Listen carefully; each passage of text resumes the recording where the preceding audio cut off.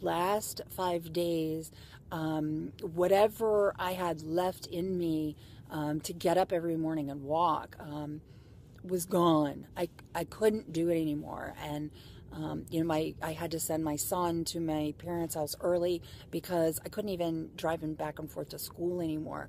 And my chronic pain and this suffering was causing suffering across the board. My poor kid, I just feel terrible that he has had to go through this.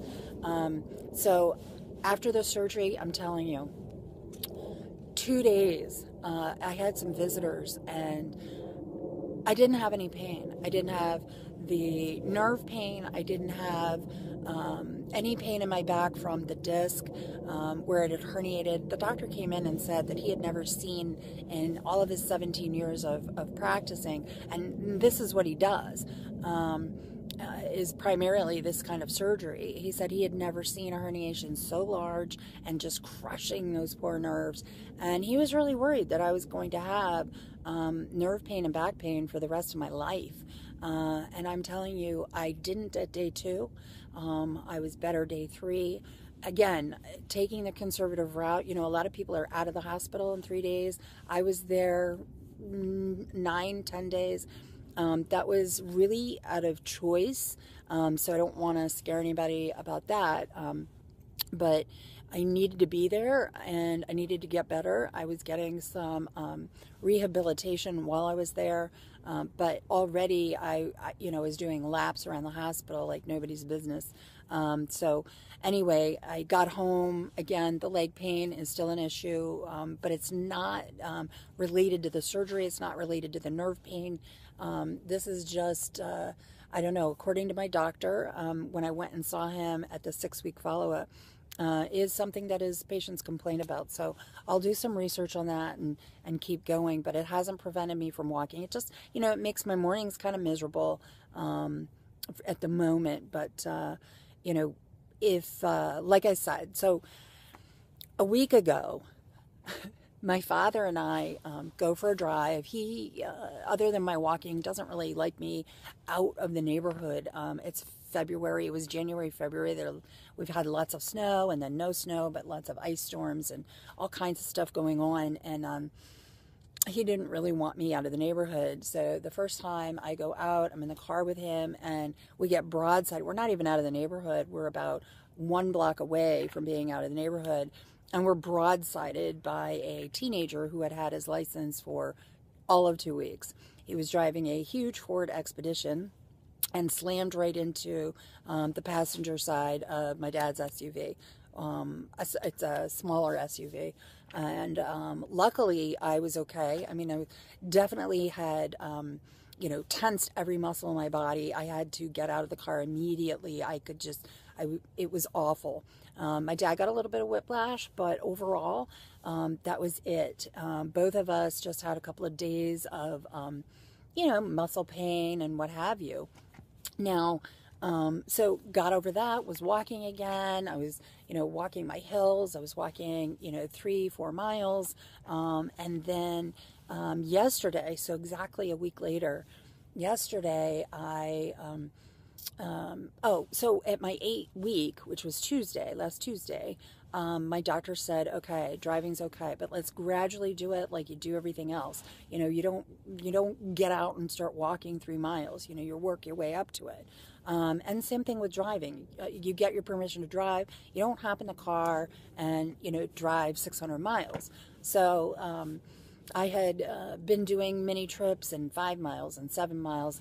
Anyway, by Friday, so 4 days later, I have to go pick up my kid at school. It's the first time I'm picking him up from school. I'm so excited about it, right?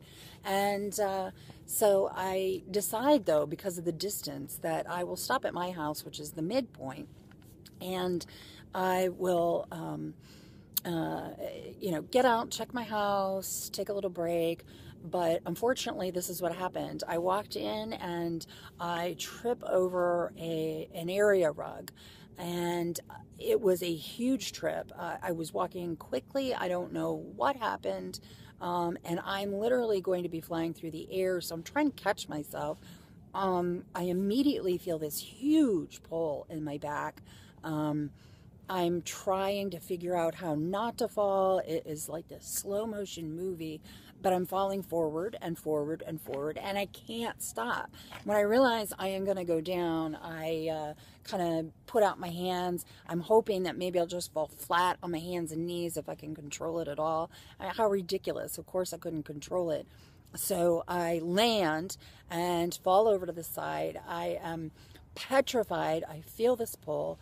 So this update of my 2-month anniversary of my PLIF recovery is kind of bittersweet, because I am now left. So I immediately emailed the neurosurgical team at Hopkins that I have, and my doctor emailed me back right away. And I basically told him I fell. I don't feel like any shooting or excruciating pain right now. Now realize it was within minutes. I had emailed him from my phone. So, but he said, look, I don't really think you need an x-ray right away. Put some ice on it, and if it doesn't get worse, you're probably okay, and we'll wait and get an x-ray in a couple of months. But I'll tell you this. So I called my sister, who lives not too far away now, and, she helped me out.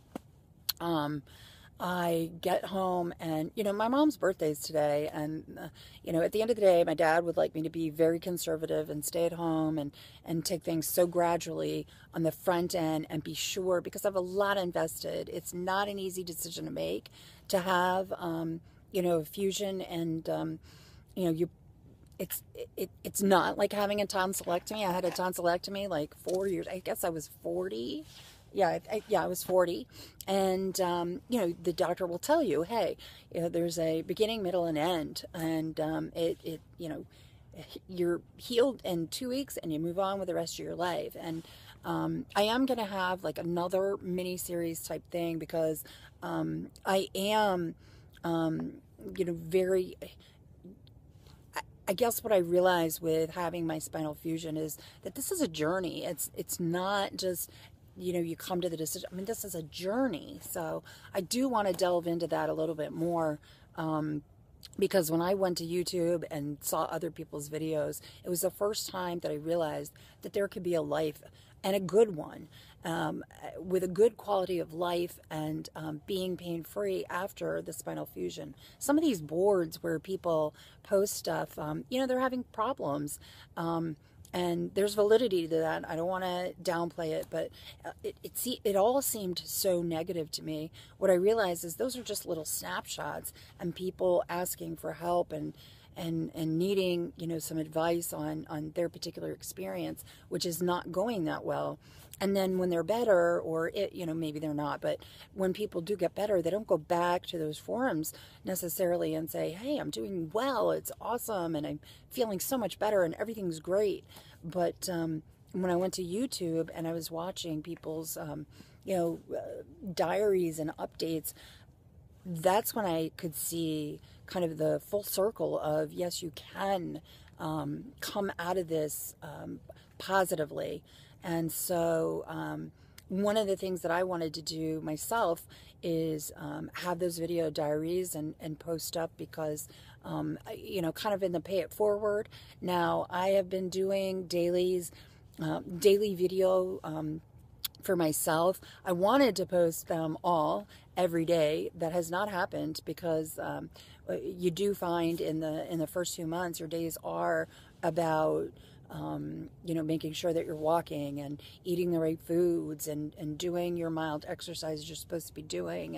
And I don't know what I did before, but I certainly know that, everything is around my recovering from my spinal fusion up to this point. So, to have, if I had posted just 2 days ago, I would have said, wow. When the doctors told me it would be 6, 9, 12 months before I would really be great again, I was definitely on the fast track and doing wonderfully. I was kind of my doctor's star patient. Now, some of that is because of age, obviously, being younger in terms of back surgery. But with a fall yesterday, I'm kind of, like I said, it's bittersweet. I'm having pain that I didn't have before. The pain that I was having right after surgery was primarily incisional pain. The leg thing, daily leg thing, I don't really feel that is related to the surgery. I could be wrong. I'm not a doctor. I'm just I'm a Google doctor. But so it's bittersweet because I now do have pain. I feel like I can feel where the rod and screw is, and I'm very concerned about that. So I'm definitely going to post this video because it's relevant. It's my 2-month anniversary, and so I want to post it. If anybody sees this and has any experience with having an accident, falling, so anything like that, please let me know. I would love to get your take, hear some advice. I will be looking up myself and seeing if anybody else has, had this happen. I'm a little nervous on how to proceed. I definitely will take some steps back. I've been icing my back. I haven't told my mom or my dad because I really feel like I don't want this to be the birthday present. I mean, my goodness. My mother would love me to be out of her house. She's a great caretaker, and God love her. She has put up with me and my son for months. And for grandparents to be doing this is no small feat. So I really want my mom to have a great birthday today. But anyway, so I'm going to go ahead and wrap this up because I have a birthday cake to frost. I'm trying to do everything without wincing. Unfortunately, I do need to take my medication again. I'm really at a loss at this point. I'm kind of forging forward and pretending like it's not there, but it is. And I'm nervous. So anyway, I will probably post again soon. And like I said, I have all those videos, my daily videos. I thought I might post them anyway. I don't know if anybody else is interested other than myself, but if you are, let me know and I'll post them. It's a difficult decision to make, and the more information you have, the better anyway. So I hope everybody has a great day. Take care. Thanks for listening.